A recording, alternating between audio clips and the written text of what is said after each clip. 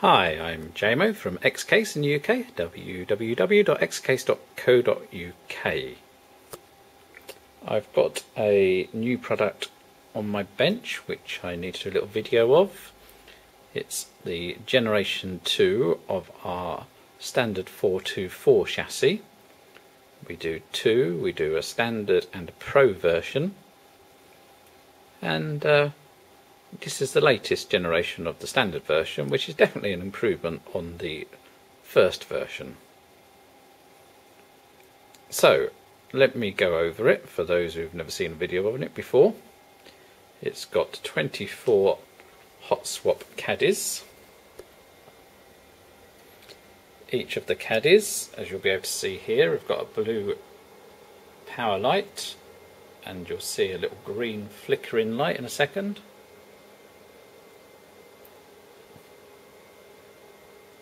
Well, hopefully. There you go.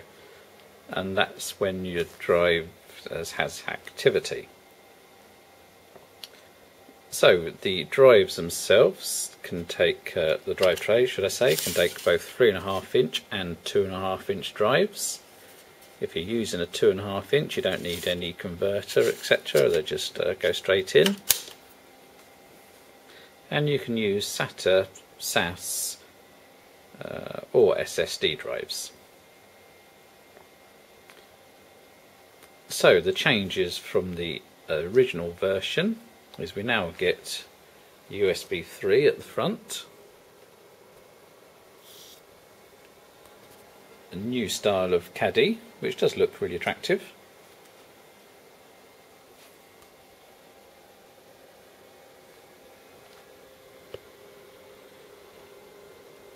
a new silver front end, which also has this lock-in front cover which goes on there.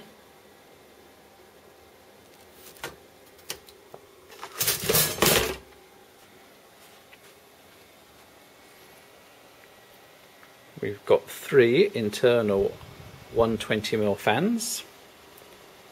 These are hot swap, so you can pour them in and out, and they connect to a little daughter board which is powered by a single 4-pin Molex.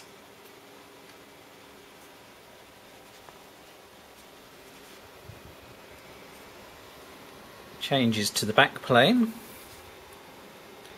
Still single back planes per 4 drives with your mini SAS port, but this is now sideways on,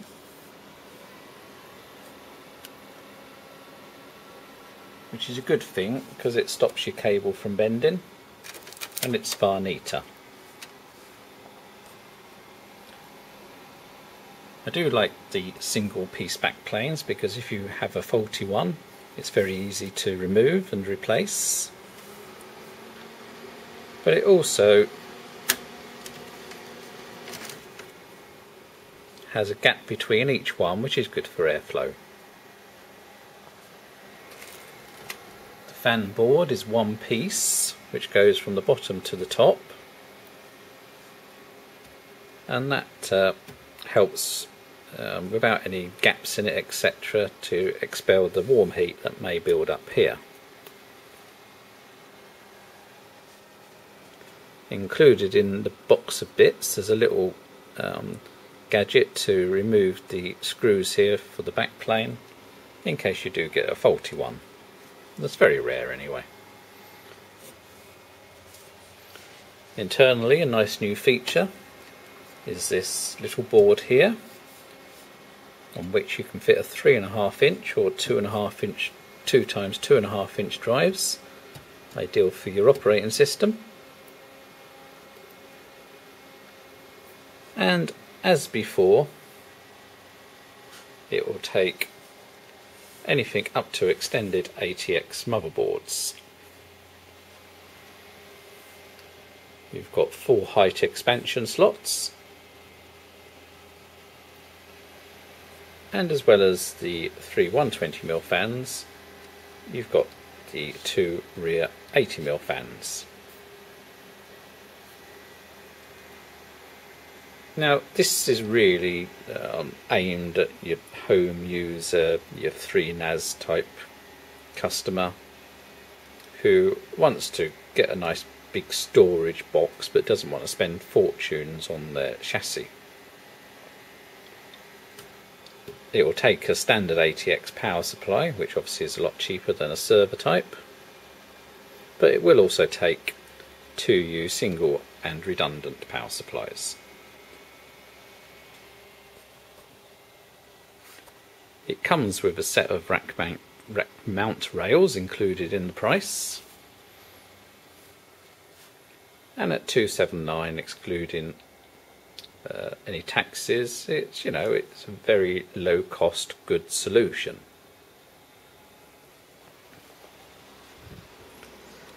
The back planes, I should mention, are powered by a single 4-pin Molex, so you need to make sure your power supply's got 4 Molexes, or you need some splitters.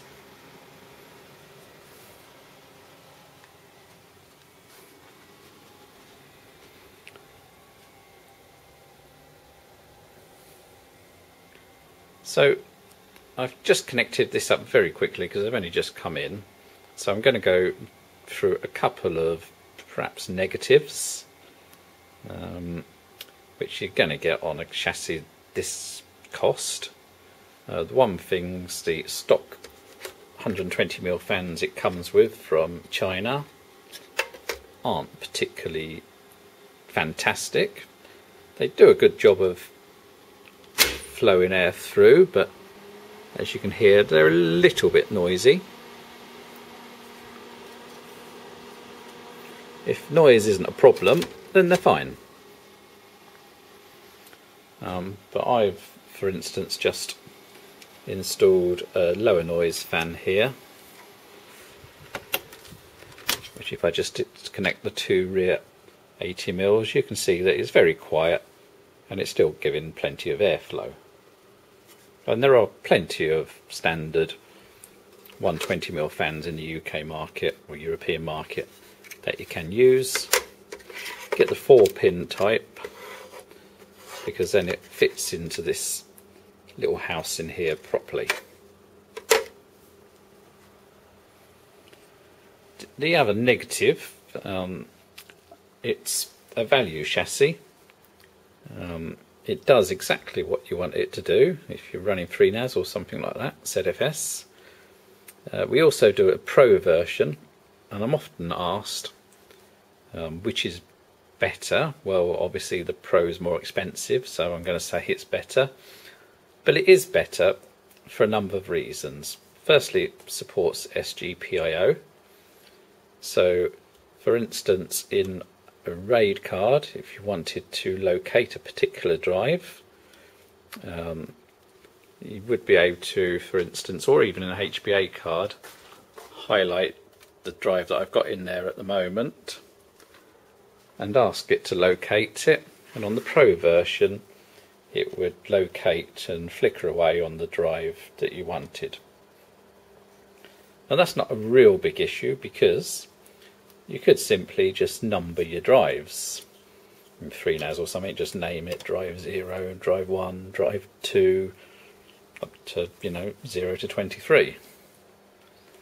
So it's not a deal killer, so to speak, but you have got that advantage with the Pro version. The Pro version also has a better fan layout. It's controlled by the motherboard BIOS, as opposed to this one's just running from a 4-pin Molex.